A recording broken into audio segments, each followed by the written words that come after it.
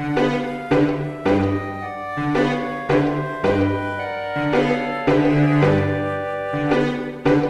this is a Bristol anarchist group meeting. There's a couple of things I have to tell you because the room's quite full. If there's a fire, you go out through the door. Go through the door, don't hide, there's nowhere to go then. So go out through the door if there's a fire, and I don't know what else. Any other health and safety, Matt? Bring the fire brigade to the fire. Yeah, bring the fire brigade. If anybody should collapse at all. Anyway. Right. I'm really pleased today that this meeting's been done because a few months ago now, we were talking about the fact that it was the 75th anniversary of the Maydays in Barcelona, which I think is, what's the date? May the 3rd? Yeah, well, that week, wasn't it? That week, really. So we're in that week 75 years ago, which I was chatting to Lee the other day, and he said, you know what, when we were really young, like, it wasn't that far away. Because we were thinking, we probably first started talking about this in 1984. 84, I think, 84. So where we're saying, God, that's a long time ago now, it's nearly 30 years ago, and actually if we take, 34 years off from that time, it really isn't that long ago. So we were getting romantic, basically. We were, with each other. With each other. As I said, when we were youngsters, Lee got me to read a book in 1984, which he was ranting about at the time, and reading every morning when he was having his peanut butter on toast. And that was a book called Durruti, The People Armed, by Abel Paz, which was like probably the first thing we read about, I think, about the Spanish Civil War, where he started to get into the actual internal politics of the revolution and stuff like that. And we realised that it was a lot more complicated than perhaps we'd been led to believe. Because there's a lot of romanticism about the Spanish Civil War, there's a lot of kind of victim romanticism, there's also a lot of political romanticism, certainly from the anarchist side. So today's talk's really about, not talking about the great victories of the revolution, but talking about what happened to that revolution, the social revolution that broke out in July 1936. So what we're going to do today is Lee's going to do an intro. We've got a couple of bits of film from a really important series you might remember from the early 80s called The Spanish Civil War, made by Granada, which I saw when I was young, and certainly one of those programmes, episode number 5, I was told reliably the other day. We're going to show a couple of bits of today. Really had a big influence on me when I was young, because it was amazing to actually see the footage of what was going on in Catalonia, both in July but after that as well. So I hope you're as inspired as we were when we were young, as we were learning about history that had been to a certain extent covered up, both by the victory of the Soviet Union, effectively, and its control over information through the Communist Party, but also, more importantly, suppressed in the West as part of our revolutionary history in Europe. So that's what inspired us, but we also, I know you've been thinking about this for a long time, this stuff around the Friends of Durruti and Maydays in Barcelona. So I'm really pleased that Lee today is going to kind of talk about it, and I haven't got much else to say except that's it. All right. All right. Thanks, Roger. All right, Friends of Durruti and the Maydays. Okay, if you ever read any books on the Spanish Civil War, not so much just even obviously the academic books like Hugh Thomas. There's another one by Anthony Beaver, and when they chat about the Maydays, it's generally they can have a 500-page book and they'll gloss over it in about 10 pages, and you think, well, you kind of expect, I suppose, of those sort of people, because they've got a bourgeois agenda, which is basically that it wasn't a Spanish Revolution, it was a Spanish Civil War. The working class didn't have their own agenda. They were basically following either this Popular Front government or the fascist side. Whereas really, from our point of view, if you call yourself an anarchist or a revolutionary of any sort, it's probably the most important bit of the Spanish Civil War, the Spanish Revolution. And in fact, the Maydays, 500 were killed and 1,500 wounded, which is more than what was more casualties in the first week of the military uprising on the 19th of July. So you have to kind of ask yourself, why did the anarchists and why did the left kind of gloss over the Maydays, and in particular the Friends of Durruti? And you kind of get a feeling that, especially those people who are very pro-CNT, pro-syndicalism, they really don't want to mention too much about the Friends of Durruti, because the Friends of Durruti brought up the hypocrisy and basically the traitorous behaviour of the CNT leadership and the FAI leadership. So a lot of the books really sort of just chat about the Popular Front and how the working class were fighting for the Republican government. Where really that's one of the big myths really, that the generals rose up against this left-wing government. The generals really didn't need to rise up at all against the government, because the government was no threat to them at all. The Popular Front government was, an anti-working class government. It did nothing for the land reform. Obviously, the peasants wanted land. In fact, the only really reason that a lot of the anarchists voted or were kind of given a free, the CNT and the FAI didn't say, you don't vote on this one. They kind of let them do what they want, because there were so many prisoners, and they thought that if they voted for the Popular Front government, that a lot of prisoners would be released. The main reason the generals rose up was really from about 1931. There'd been a cycle of insurrections, mainly, anarchist uprisings, although in Asturias it was like a socialist, socialist kind of uprising. So really, since 1931, there'd been a revolutionary situation. More or less every year there'd be an uprising. Unfortunately, it would just be in Catalonia or Asturias or something that had to be put down violently. So there's this cycle of, and everybody kind of knew that there was going to be a revolution at some point. So this idea that the working class were defending this Popular Front government is just a myth. The reason the generals rose up was because they knew, particularly, obviously, if there was a revolution, they'd be up against the wall, quite rightly. So the generals' uprising of 19th of July was against the organised working class. And really, even before the 19th of July, the prisons were being opened up by anarchist groups, and the people, land was being taken already by the peasants. And one thing that's not talked about much is that the Popular Front government, contrary to popular opinion, was already planning on making a deal with the fascists, because they knew the army was going to rebel, despite them saying constantly, no, the generals aren't going to rise, everything's okay, you don't need arms to defend yourselves, we've got everything in hand. Behind the scenes, the Popular Front government, the Republicans, were already planning to do a deal with the generals. So obviously the anarchists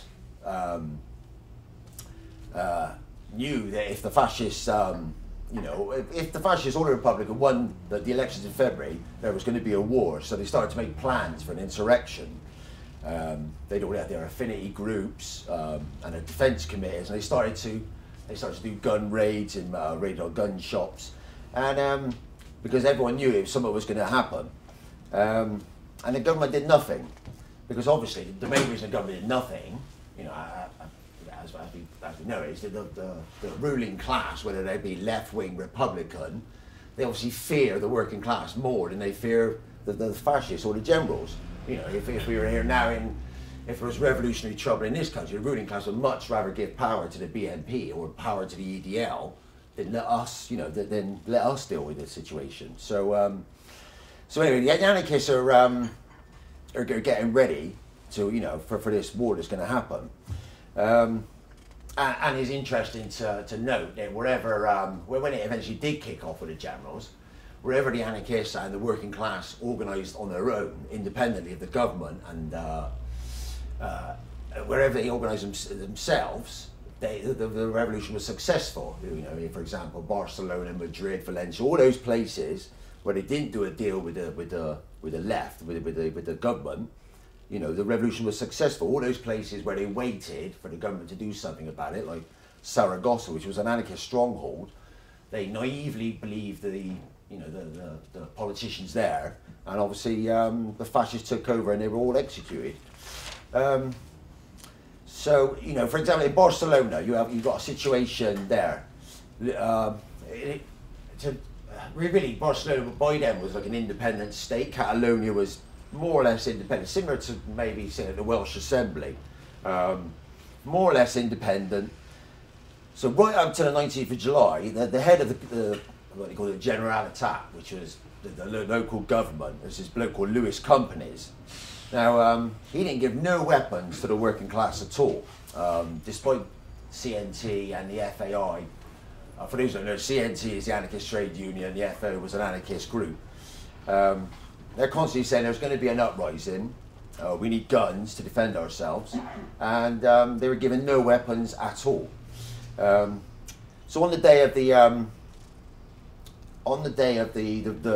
uprising, when the generals rose up, the anarchists went out to the docks, seized a lot of weapons, issued a general strike, and almost single-handedly, stopped the generals from rising.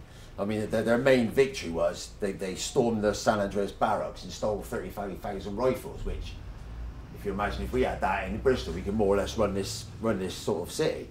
So anyway, the CNT militants mopped up the fascists and the generals, and within 2 days, Catalonia was basically ours.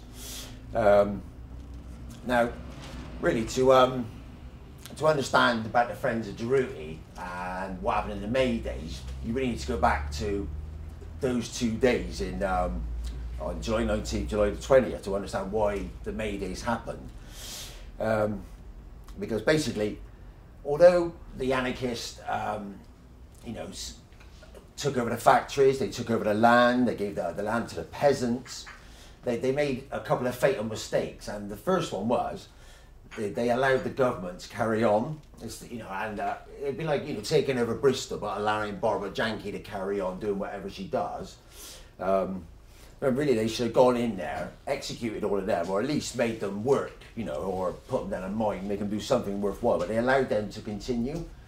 So really, a bit of a dual power situation going on, where they've seized the land, they've seized the factories, but they haven't really seized power. And for the anarchists, seizing power wasn't something that they really even considered. And the Friends of Durruti quite often were critical of the fact that the anarchists kind of thought that, by seizing the land and the factories, that would be enough. But unless you really wipe out the government, then you're allowing them, in a way, you're allowing them to regroup and stuff. So, and also, it seems quite un-anarchist to say seizing power, but when you've got 80% of the workforce on your side, you really got no excuse but not to seize power, because the people are already doing the job. They're already running the place. So instead of seizing power, the general attack and Lewis Companies summoned the CNT. You have to remember that he hasn't done a stroke. He hasn't done anything against the fascists. He just sat there in his office, and the cheeky fucker summons them to his office and says, "Okay, all right, you've done all the dirty work. You've had X amount of people killed. We'll share power with you." And the CNT, unbelievably, go along with this deal. Now their reason for doing that was, one, naively, they thought, we'll set up an anti-fascist front with all these other, with the communists and the socialists. Even though the communists and socialists had no working class base at all in Catalonia, the CNT just should have seized it for themselves. So they set up this thing called the Central Anti-Fascist Militias Committee. Now, this wasn't a revolutionary group, it was basically a class collaboration group, because basically you've got counter-revolutionary groups, the Stalinists, for example, and bourgeois groups like the Catalan nationalists. So basically, really, you could argue they wanted to. The CNT are acting in a counter-revolutionary way, because they should have wiped them out and, and pushed on with it. And also they made some other terrible mistakes. Most of Franco's troops were coming from Morocco, so they should have initiated some sort of revolution in Morocco, which they could have done because they had contacts there. But there was this idea that we shouldn't outrage France and England, who had a lot of colonies there. That they should, basically just go softly and have a quiet revolution, but not be too public about it. The other big mistake was they never seized the gold reserves. and that would cause a lot of problems later on when they're on an Aragon front and they've got no weapons. Obviously, if they'd have seized the gold, they could have paid for, you know, there was lots of scummy arms dealers more than happy to sell them weapons. So they should have seized the gold reserve, but we'll discuss that later on. And so you get this. So should we watch the bit of the film on July 19th? Just watch the first bit of the film, so if you get the first cue, do you want to turn the lights on? I've got the video up.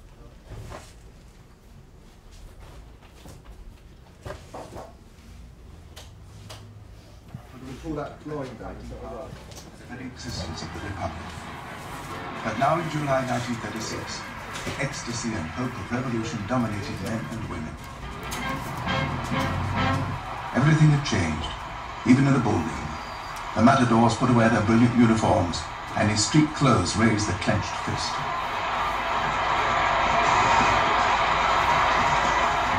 Catalonia was the anarchist stronghold. Here the revolution was more profound, more extreme. By the end of July, anarchists who had seized weapons to defeat the rising dominated the city of Barcelona. It was a moment anarchist militants like Josep Costa had been waiting for. Però en aquells moments, quan se produeix el trencament, quan la societat es rebenta, at that moment, when society burst wide open, there was such tremendous enthusiasm among the working class, and this was channeled through the unions, the parties, everywhere. Els partits polítics, a tots els llocs on la gent concorria amb un entusiasme. People participated with such enthusiasm, with such vitality, that it's very difficult to describe it now after so many years, to examine that situation coldly. But I do have to say that Amanda said, now's the time to destroy all that has been oppressing us.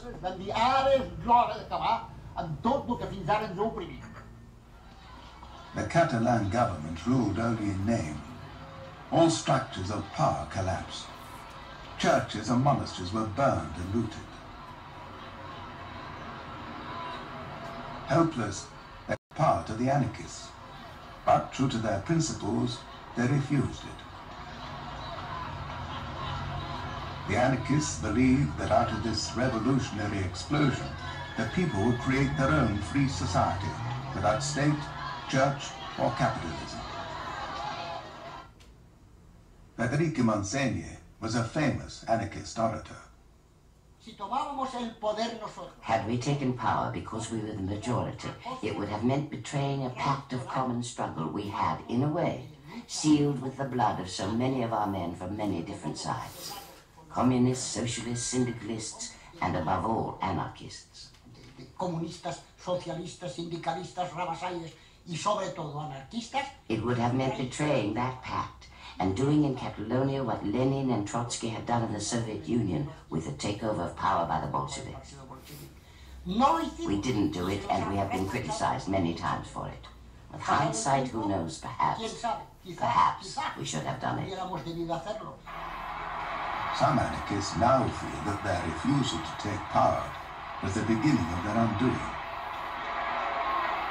At that time, the anarchists had no doubt about their main objective, to defeat fascism. But for them, the campaign was not just against the army rebels, but against capitalism itself.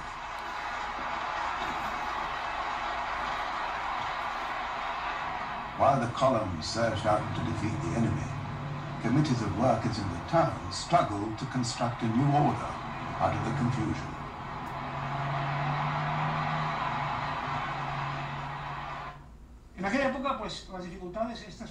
At that time, it seemed impossible to solve those initial difficulties, but looking back, people really showed a lot of common sense.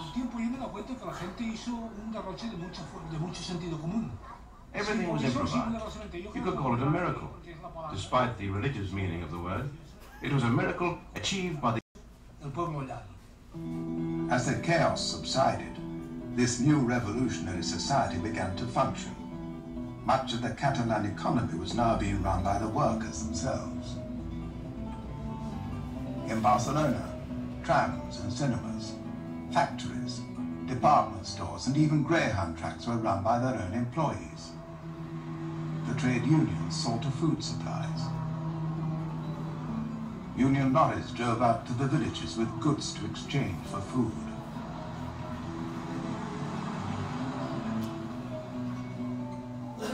Barter, not purchasing, kept Barcelona fed for the first weeks of the Civil War. In some places, money itself, seen by anarchists as inherently evil, was abolished. Shopping was done with vouchers, issued by local committees. What do these vouchers represent? Well, they had to represent hours of production. The hours spent by a carpenter building a piece of furniture, or the hours spent by a peasant harvesting, working on the fields. Everything was calculated in hours of production. The peasants liked it because it meant making them equal to the industrial workers, making all work equal. Vouchers bought bread at the baker's, but they now also bought lunch to the Barcelona Ritz. The big hotels have been turned into hospitals, or into canteens serving cheap meals to working-class families, as its anarchist newsreel proclaimed.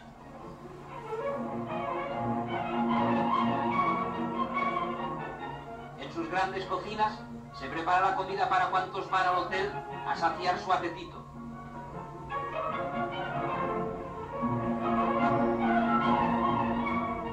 Los amplios comedores que antes ocupaban maquilladas y frívolas damiselas, grandes financieros, capitanes de industria, aristócratas ociosos y aventureros internacionales de toda la Haya, ahora están abarrotados de hombres y mujeres humildes que siguen el ritmo de la sociedad que se está creando.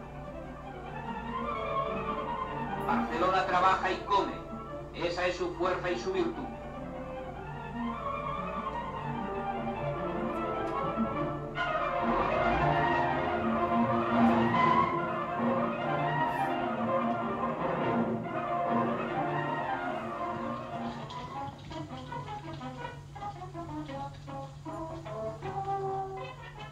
Now that the factories and workplaces were in the hands of the workers, anarchist union leaders like Josep Costa fought to start production again. We tell the workers to get back to the factory and wait for our instructions.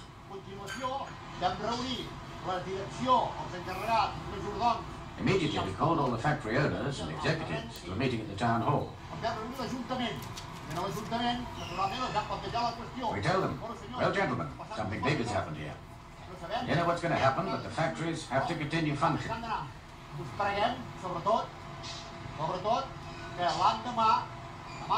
We ask you to be at work again tomorrow at whatever hour you're supposed to start.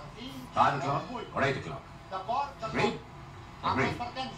But we have to warn you, labor relations will be very different from now on. The CNT, the anarchist trade union, had been taken by surprise when the revolution began. It was anarchist militants who rallied the workers to take over their industries. When the old bosses remained, they had to take orders from these workers' committees. Nearly 2,000 enterprises were collectivized in Catalonia, the greatest experiment in workers' self-management Western Europe has ever seen. The workers now set about improving their working conditions. Free medical care and adequate pensions were introduced. But at the same time, some of the old employers were hounded as enemies of the people. Al cap de 6 dies de beco. Right, that's that bit. Well, listen to him. All right. All right, okay then. So yeah, I mean, I'm not slagging off what happened in Spain. Obviously, it was great. The factories were taken over, and the collectives on, in the land was great. And maybe that's enough. When we look back, we think, oh well, we did the job.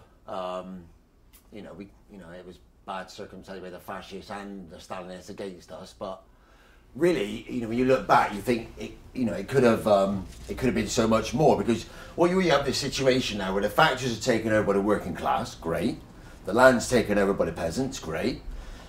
But because you haven't wiped out the state, really, you could argue that it's only a matter of time, and it was only a matter of time, before the government started to get its police force back and it was only a matter of time before, they just waited until they could attack and destroy, all the working class had done. And you have to kind of remember that at that time, because the anarchists hadn't seized the gold, and the fascists were being armed by Germany and Italy, the Republican government then, the only ally really was Russia, who was pouring in money, and so what happened was you have a situation where the anarchist working class, running out of weapons. Durruti's gone off to the Aragon front, and also you had the situation in Barcelona where all the best militants went off to the front line, and the more liberal ones, the more middle class, not so extreme, stay in the city, and gradually, it's only a matter of time. You have a bit of a dual power situation where the state is just waiting for the opportunity to destroy everything, because obviously they didn't want a revolution, because they don't want the working class taking over everything, because there'd be no need for them, and eventually we get rid of them. In fact, Lewis Companies famously said, yes, it's great the fascists have been defeated, but now we've got uncontrolled armed riffraff on the streets running things. So it was only a matter of time before he wanted to deal with that, and with the help of the Stalinists. So you get a situation from July 19th to May where there's a battle of power going on, where the government and Stalinists are gradually taking away, all the gains that the working class had made in July. Basically for the mistakes of the CNT and FPR not seizing power. Now, when I say seizing power, if I'd have heard an anarchist say seizing power when I was 19, 18, I'd have thought, well, surely that's just as bad as the communists, you're seizing power. Well, I'm not talking about seizing power for a small party. You have to remember, in Catalonia, 80% of the working class were in the CNT. And immediately as the revolution started on July 19th, they'd set up committees. There was, for every factory, there was a factory committee. There was committees of militiamen on the front. There was committees of peasants. And all that, by saying power, what I mean is that all those people had to do was just, organise together, get a delegate from each factory, and what the Friends of Durruti called it was a revolutionary junta, which sounds quite frightening. You always think of like Argentinian military men or things like that. But the Spanish definition of junta just means basically like a council, so you'd have all the delegates in the factory, one delegate from each factory, they'd meet up together and they would decide, what was going on. And obviously they were all recallable, so if someone got too carried away with their power, then they would be instantly recalled. So by saying seizing power, that's what I kind of mean by that. So basically, so the Stalinists are waiting, and the bourgeoisie and the Republicans are waiting for the opportunity to get Barcelona, to get the working class out of the way, and then they can take power over. And there's a famous quote from this communist leader, Comorero, who said, "Barcelona must be taken before Saragossa." Now, what he meant by that was, just, let's not get Saragossa. Saragossa was another anarchist stronghold, which was taken by the fascists, which obviously Durruti was trying to capture. And what he meant by that was, forget that, don't bother giving them any arms, don't supply them with anything. We need to take over Barcelona first, wipe the anarchists out, and we take over instead.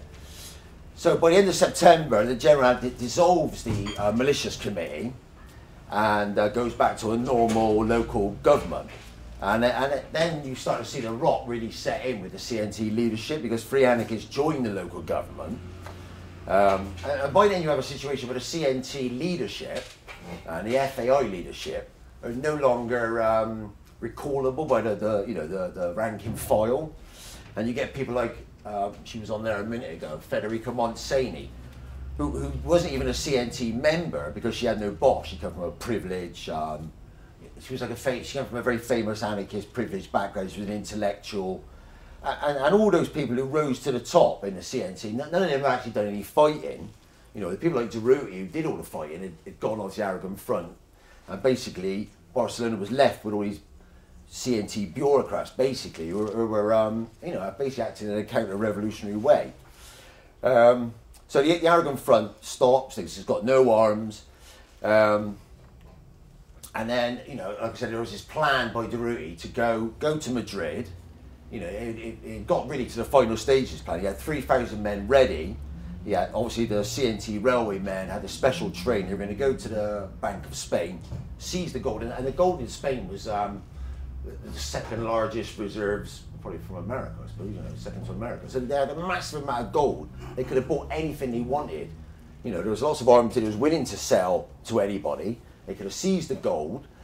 And on the day before this plan was going to happen, and it could have succeeded, the CNT leadership basically shit themselves and say, oh, no, we can't do that. We don't want to risk a civil war within a civil war. Which is a bit naive, really, because if they'd have only looked at what happened in Russia with the anarchists, you know, they should have really knew that, you know, the communists, the Stalinists, were eventually going to try and wipe them out anyway. So, you know, much better to wipe them out first. Then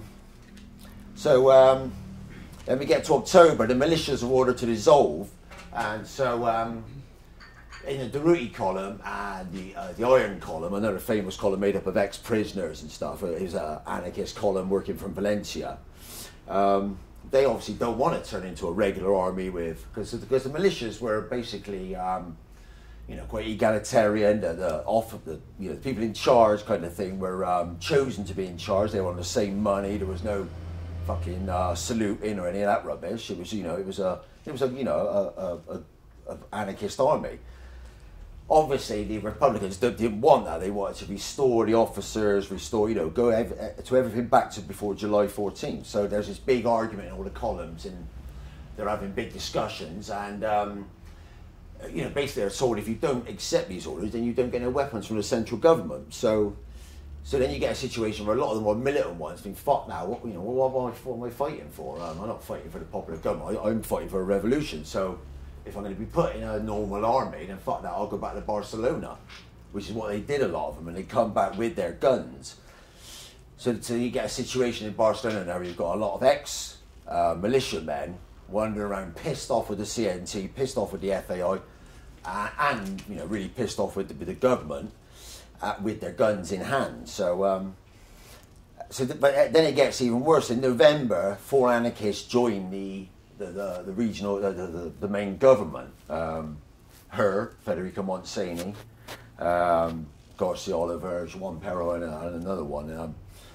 And also Durruti, and then the cheeky fuckers, they realise that Madrid's going to be almost taken over by the fascists, so they called they basically ordered the Durruti column to go to Madrid to save their asses, even though none of the politicians are actually there anymore. They've all fled to Valencia because they shit themselves.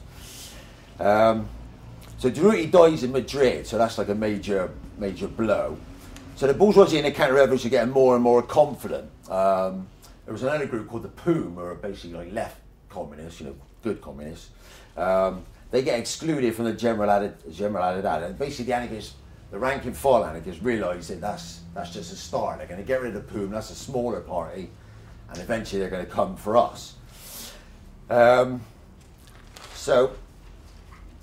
Hundreds of militants refuse to be militarised, and they go to Barcelona, and also you have a situation in Barcelona where you have district committees, which is basically, so you had it in Bristol, you'd have like a Norwest committee, a Fish Ponds committee, and these people were a bit, and they'd been used to causing trouble for, you know, decades, and they were a bit more, they didn't really take orders from the leadership, so they've got their own guns, they've got machine guns, they've got rifles and stuff.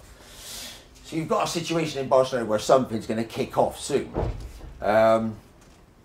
And there's this continuing gap growing between the rank and file and the leadership of the CNT.